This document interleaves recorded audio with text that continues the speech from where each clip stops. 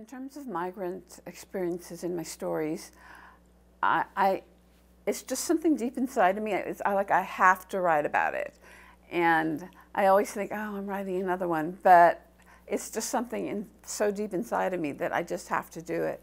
And it's kind of like to honor my dad, I think, because he worked really long hours at a really hard job in a chicken sexing place. And there were no windows because they didn't want the workers to be distracted. He would work 100 hours a week. And I think that everything I write about Japanese immigration or Japanese Americans, it always touches a little bit on that because I was so inspired by my father's life.